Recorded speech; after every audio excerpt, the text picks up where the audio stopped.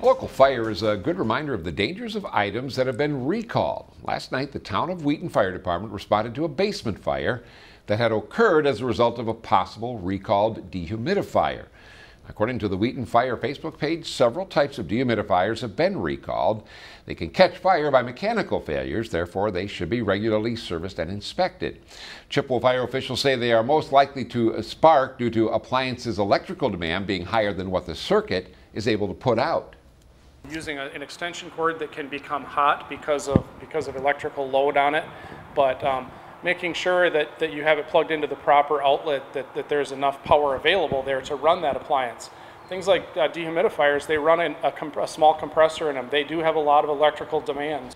Chief Douglas suggests registering your household products with the company they're from. That's an easy way to find out if your household item has been recalled. According to the Consumer Product Safety Commission, household appliances like water heaters, toasters, and space heaters are often recalled.